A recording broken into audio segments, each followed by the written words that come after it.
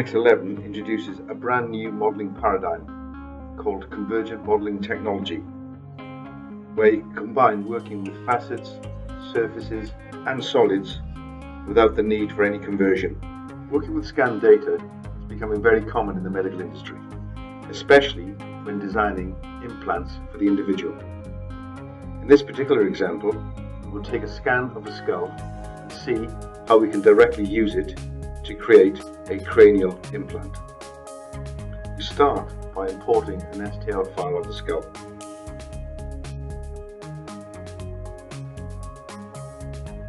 Next, we generate a sketch. That's basically the profile for the patch.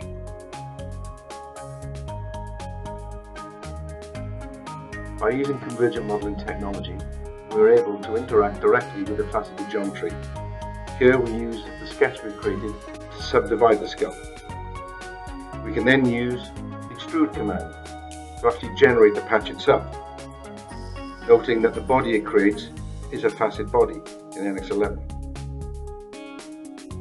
Once we have our desired shape and depth, we can then use other typical NX modelling tools, such as offset, to make a subtle change to the patch, remembering all the time that this is working directly on faceted geometry. Typically, these cranial implants or patches have holes in them to affect drainage and to encourage healing. So let's take a look how we can create these in our patch. First of all, let's create a sketch of one of the holes.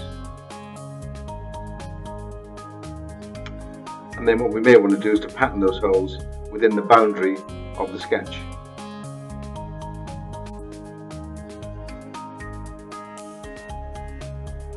Finally, we extrude the sketch and the pattern geometry, make sure it protrudes through our patch, and then subtract directly from the faceted body.